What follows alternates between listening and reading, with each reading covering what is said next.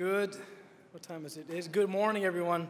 My name is Soliman from Orlando, the Colorectal Clinic of Orlando, and I want to start by thanking Vince and the organizing committee for this distinct privilege of the podium. When I look out, let's see here.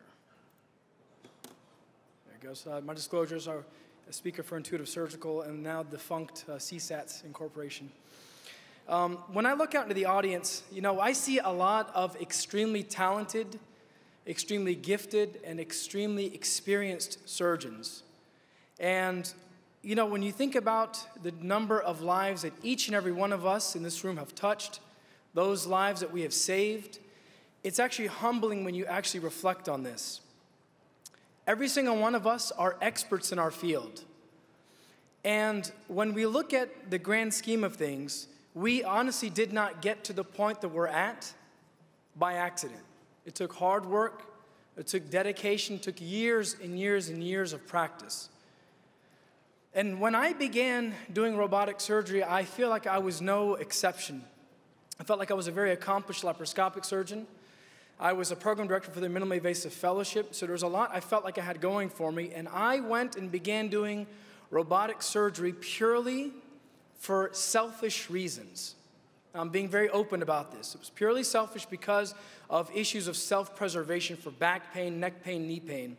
And I remember very vividly starting doing robotic surgery and saying it absolutely sucked.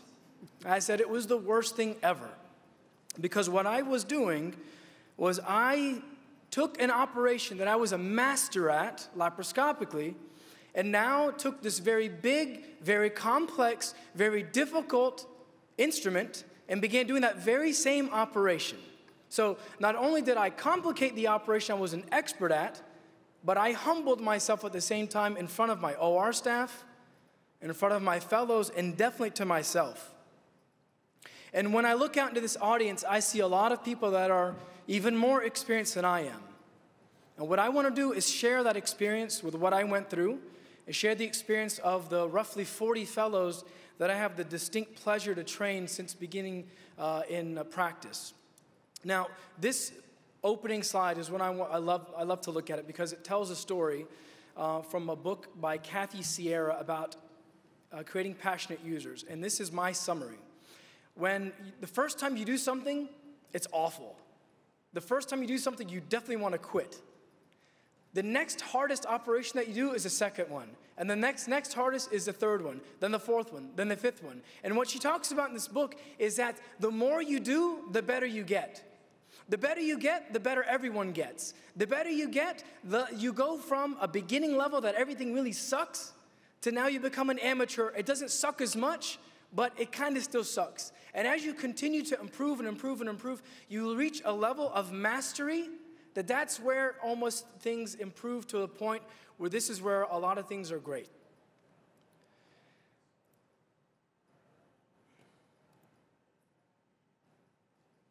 Trying to advance the next slide. So when I look at the reflection of how to actually progress through this, I always start with the why. Why do I want to become a robotic surgeon? Why do I want to be this guy or girl that is doing robotic surgery? What I always say is start with your why. Now, what I mean by that is, do you want to do robotic surgery to prolong your career? Do you want to do robotic surgery to have improved visualization? Is it for teaching purposes, for marketing purposes, for surgeon autonomy purposes, for better patient care?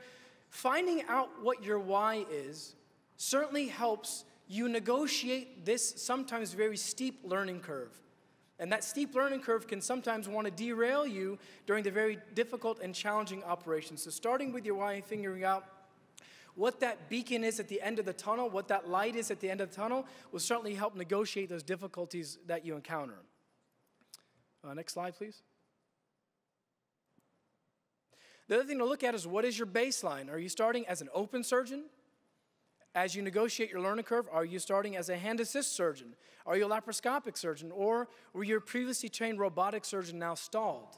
So with all these things come with their own value adds. So for example, one of my partners is training in open surgery. He's an open surgeon now training for robotics. He has a distinct advantage over me as a laparoscopic surgeon going into robotics because he naturally, uses his wrists, naturally uses his elbows, naturally clutches, and naturally does things that a straight stick laparoscopic surgeon doesn't quite do. So as a laparoscopic surgeon, I used all my robotic instruments basically as laparoscopic instruments, straight sticks.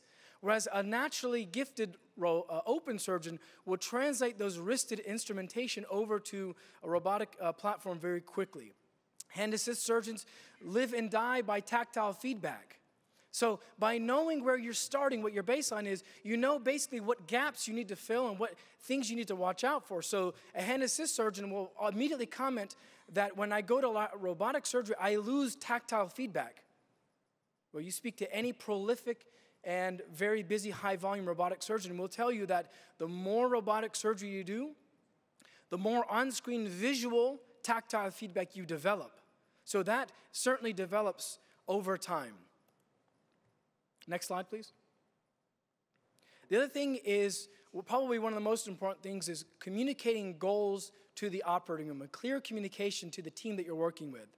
So the biggest tip that I can say is when starting out, set a very specific and measurable goal and realistic goal for said operation. So for example, if it's a low anterior resection that you're doing, I will very openly say to the room, my objective in this operation is to take the IMA laparoscopically. I'm going to begin the splenic flexion mobilization laparoscopically. Then I'm only going to dock for the pelvic dissection for this operation. Or I'm an open surgeon. I'm transitioning to robotics. I'm going to go for 1 hour only robotically, and then I'm going to open.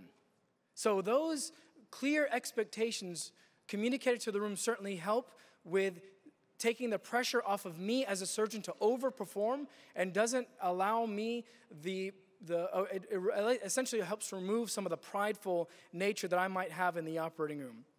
Next slide.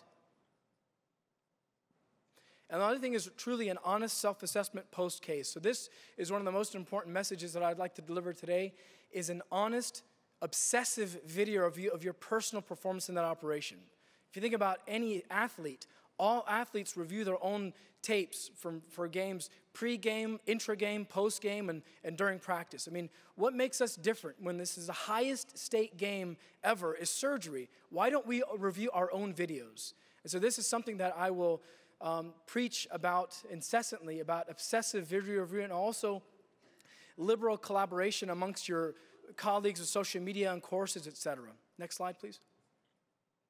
And also case selection. This is, in the interest of time, I'll say that case selection is critical. I think starting out, if you're a super high volume general surgeon, then you can be a little bit more selective with which cases that you offer relative to a lower volume, say purely colorectal surgeon that only has a couple cases that can be done in a month. I would say post all of those cases if you're lower volume in order to get more touches on the robotic console. Next slide, please. And tips for decreasing costs, I'll close with this. Same instrument use every time, using multifunctional tools such as, I got this from Dr. Lugaris, using a vessel sealer as your mobilization plus ligation of vascular pedicle plus using it as a needle driver during a case if you're only throwing one stitch. So there's multiple ways in which you can cut cost and trim off a little bit of the excess fees that you may initially encounter during this. But I'll say that, next slide please, that one of the nicest things that I've ever heard was when it comes to robotic surgery or anything in life, first get good, then get fast, and then get cheap.